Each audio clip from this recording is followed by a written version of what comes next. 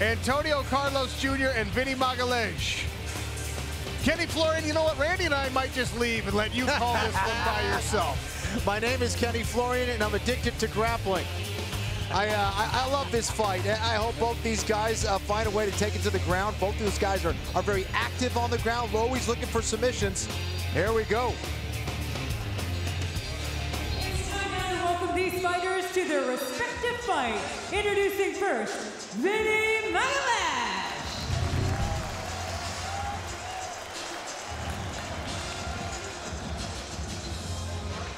Vinny Magalhães, runner-up in season 1 of PFL action, looking to get back on track. He got a late replacement call against Jordan Young in the first regular season bout. He wasn't in the gym, he was way overweight, he cut so close. Actually put himself in a pretty compromising position to try and get down the weight. Almost got there. Well, now he's got -1 point in the standings, but he thinks he can make that up because, well, we've seen it plenty of times before. He's a first-round finisher. Absolutely. He's had a full camp, got his weight under control. It wasn't that he wasn't training before the first one. He was getting ready for a big grappling matchup. Okay. And so his weight was way up. He admits now that it was clear up at 258. Wow. To come all the way down and try and make way to 205. I mean, that is crazy.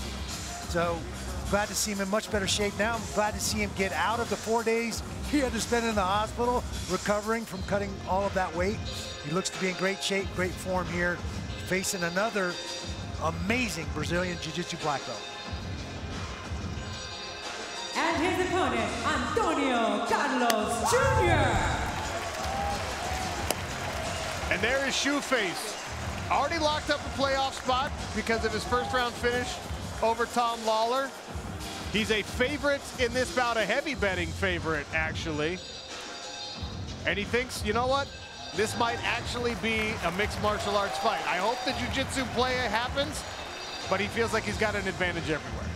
Yeah, that's right. And again, he's been working very hard on his wrestling. He'll probably use that defensively. He does not want to be on his back against Vinny. And as far as his striking, he wants to keep this on the outside. Wants to keep Vinny on the outside, use those long-range weapons. He has excellent kicks, and he puts together some sweet combinations. We'll take a look at our tale of the tape in this light heavyweight affair presented by Geico. Vinny Magalhães, 36 years old, 5 years the senior. He's an inch taller, a pound lighter, and he experiences a 4-inch disadvantage in the arm reach, but he's got longer legs. Lillian Garcia starts him off. Fight fans, this is your featured bout on ESPN+, and it is in the light heavyweight division. This fight is presented to you by Geico. Introducing first, fighting out of the blue corner, he is a jiu-jitsu practitioner. Standing at 6'3", he officially weighs in at 204 pounds. In 32 professional fights, this veteran has a record of 19 victories, 12 losses, and 1 no contest, with 15 wins by submission. Fighting out of Rio de Janeiro, Brazil, here is Vinny Magalhães. His opponent, fighting out of the red corner, he is also a jiu-jitsu practitioner. Standing at 6'2", he officially weighs in at 205 pounds. In 17 professional fights, he has a record of 11 wins, 5 losses, and 1 no contest, with 9 victories by submission.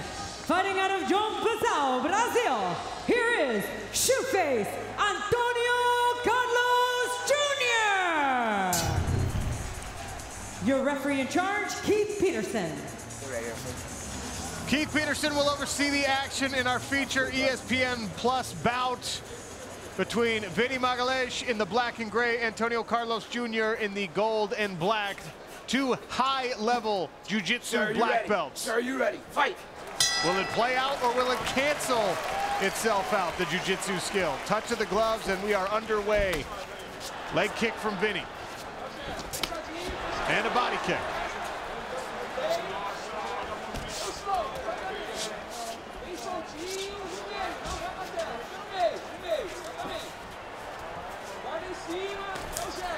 Another leg kick from Vinny.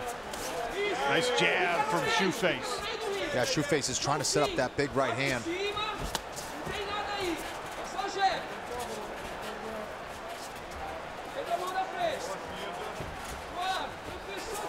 Vinny does not appear to be concerned with getting taken down with all of these naked kicks here. Right hand glances off the guard for Antonio Carlos Jr.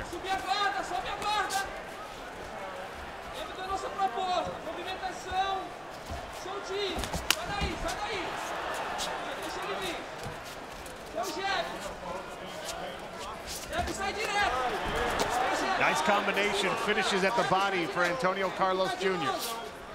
Yeah, Shoeface doing a good job of mixing things up there, going high, going low, using his legs, using his hands. Another leg kick from Vinny Magalhães. Tries the front kick to the face. Right hand sneaks around the guard for Shoeface. Striking looking on point so far.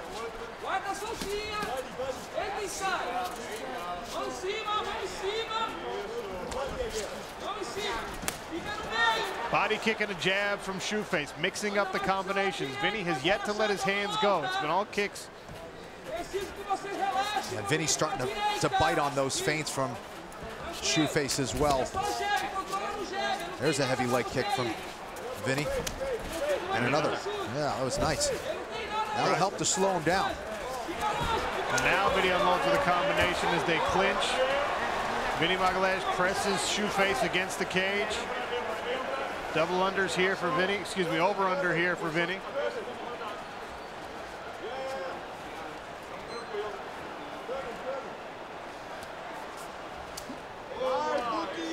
Now we've seen here inside the PFL Smart Cage, Randy, when Vinny gets to this position, in the past he's pulled guard. I don't think he's going to do that against somebody like Antonio Carlos Jr. though. Yeah, I don't expect him to jump the guard here. We've seen him try flying triangle. We've seen a lot of that very dynamic jiu-jitsu stuff, but I don't expect him to try and pull any of that out. Knee to the cup there. Keith Peterson catches it. Sends Antonio Carlos Jr. to a neutral corner, and Vinny will get up to 5 minutes to recover from the inadvertent groin strike. Oh yeah, right up the middle.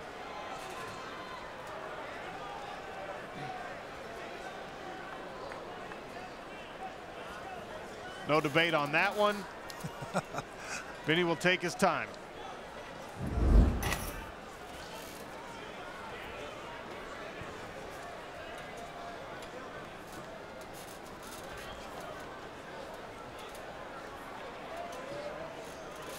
Two minutes and 15 seconds remaining here in round number one, and Vinny Magalhães is in that scenario because he missed weight for his first regular season bout, where a first or second round finish puts him in the best situation to potentially get into the playoffs. What's that? Doesn't clinch him a spot, but he'll have to sit back and wait and see how the rest of these fights in this division unwind for sure. I think Vinny or the ref Keith Peterson asked for the doctor to come in. He's definitely still feeling it. And that's unusual in my experience, to see a guy still down, still in significant pain from a cup check.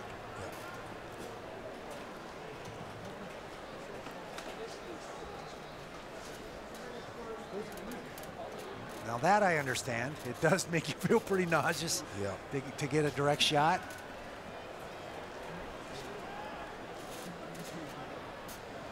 He'll get 5 minutes to recover here. It was an inadvertent strike, so there won't be any penalty for Antonio Carlos Jr.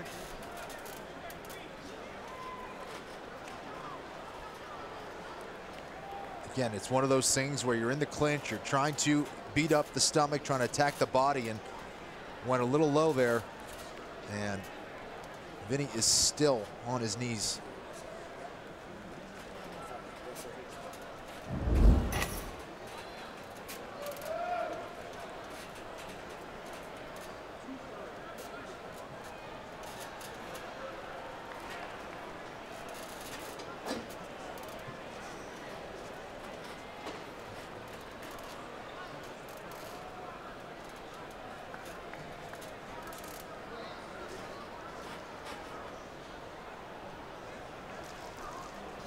We'll keep checking in on Vinny Magalhães here as he takes his time, which is something, quite frankly, you don't see a lot of fighters take the full 5 minutes. So not an unwise choice. There's our main event, one half of our main event. Rory the Red King McDonald arriving at the Ovation Hall here, Ocean Casino Resort in Atlantic City, New Jersey.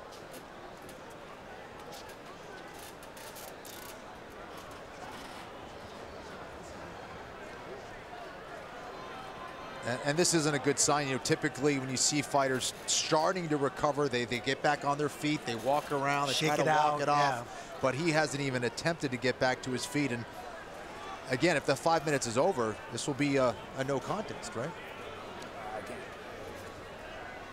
Every commission has different rules on the amount of time that must have passed before you can go to judges' scorecards and things like that. But the most likely scenario is if Vinny Magalhães cannot continue, it will be a no contest due to an inadvertent groin strike. This is not a situation where Keith Peterson has taken points away from Antonio Carlos Jr. Right. This is not a DQ situation. This is, if anything, a no contest. But we hope that Vinny Magalhães can get back to his feet and continue.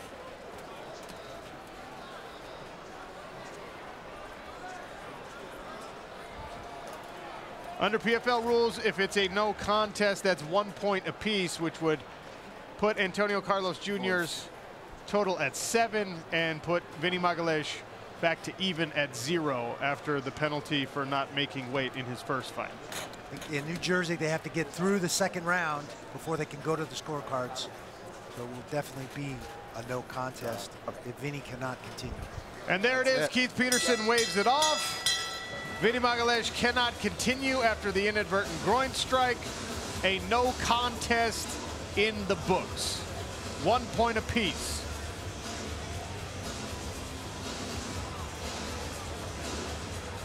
Unfortunately, we do not get to see the grappling skill on display of Vinny Magalhães or Antonio Carlos Jr.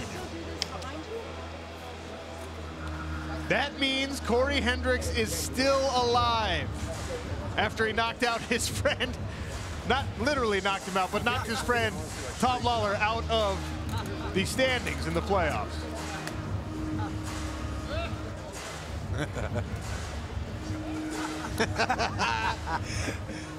Not very friendly right now is Tom Lawler, but they're having a good time with it.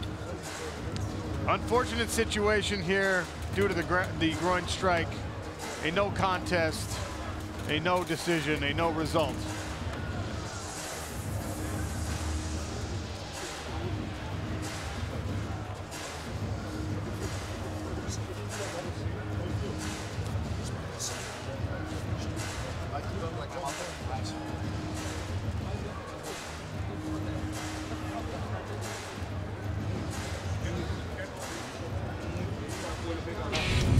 What does that do for our light heavyweight standings? Well, Antonio Carlos Jr. had already clinched his spot. He's now got 7 points. That will potentially play out in the way the playoffs are seeded, of course. Cesar Mutanche Fajeda, he's still up on ESPN2. Martin Hamlet, 5 points. He's now 1-1 after the loss to Corey Hendricks, who's right behind him. A third-round submission victory, good enough for Corey Hendricks' 4 points. And right now, the 4th spot in the playoff standings.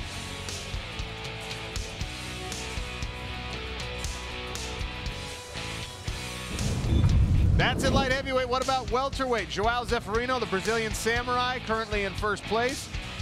Rory McDonald and Ray Cooper still to come on ESPN2 tonight. Rory has already locked up his spot.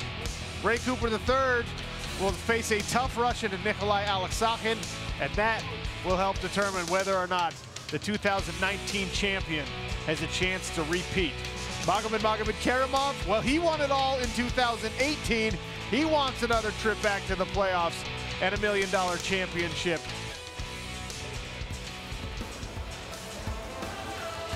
That man right there, the Hawaiian Knockout King, still to come tonight. You're going to want to stay here on ESPN2 for it.